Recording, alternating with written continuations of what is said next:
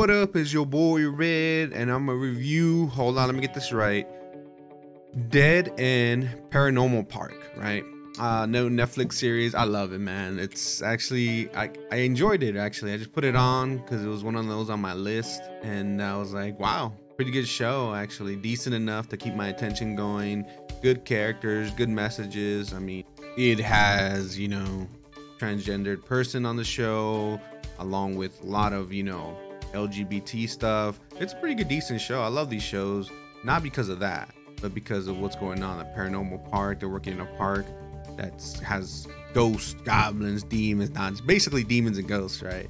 And then there's an elevator that leads down to hell, and it's pretty amazing. The art style is great. I enjoyed it. And I actually like the main characters. At first I was like, I don't know, maybe they seem kind of generic, but you have Norma, the socially awkward person, Pugsley, the cute little dog with powers, Barney struggling with his family and then them accepting him, and of course Courtney, the 1,000-year-old demon who lives in the park and can't go home because she's been Aladdin, right? She has golden cuffs that she can't go back to hell with. Overall, man, they're all pretty great characters. Probably out of all these, my favorite, well, not my favorite, but the one I was like, whoa, is Norma. Her struggle with people, crowds, stuff like that. There's people like that, and I know they're all like that, right? And that's crazy to see that in the show, because she works in a theme park, right?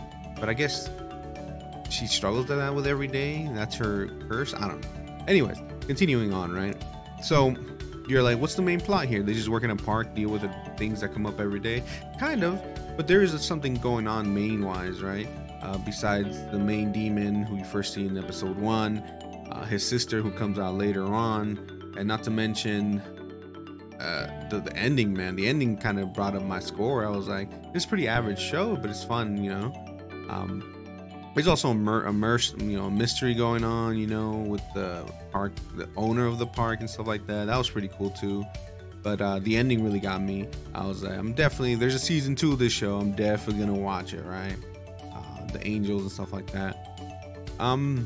Music wise was pretty good. The music was decent. There's one episode where they do like a, what do you call it, a musical, and normally I hate those unless the music's really good, and the music was actually pretty decent in that musical, and it kept me, I'm like, man, that episode was kind of cool, right? Other than that, like I said, I've seen this before. Story, where it was going. I kind of knew where it was leading up to, and the ending could have predicted it a mile away if you've seen any kind of cartoons like this.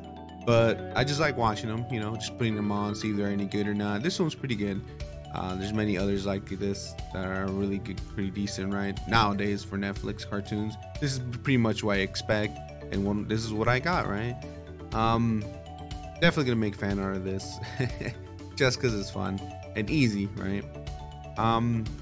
Like I said, hopefully we get a season 2. A lot of Netflix shows are, some are good and then they don't get a season 2. Hopefully this one does, and I'll watch it, right? I enjoyed it, and see where it goes, especially with the relationships building here. Different characters falling in love. Love to see that, and no matter what gender, I don't give a crap. It's good to see that stuff in shows. As for what possibly happened in season 2, I'm guessing the angels will come down, because there was a lot of hints going on about the angels, especially with Courtney's braces. They're not demonic braces, they're angelic braces, so there's a lot of things going on in the background, and we're gonna see what happens, and hopefully we get some more wacky adventures with our group here. And Pugsley, my boy Pugsley with his little good boy hat, it's always great to see. But other than that, man, it's a pretty decent show. How many episodes? 10? So you get a good amount of episodes, right? 10. That's basically what your Netflix show is, and they're pretty long, right?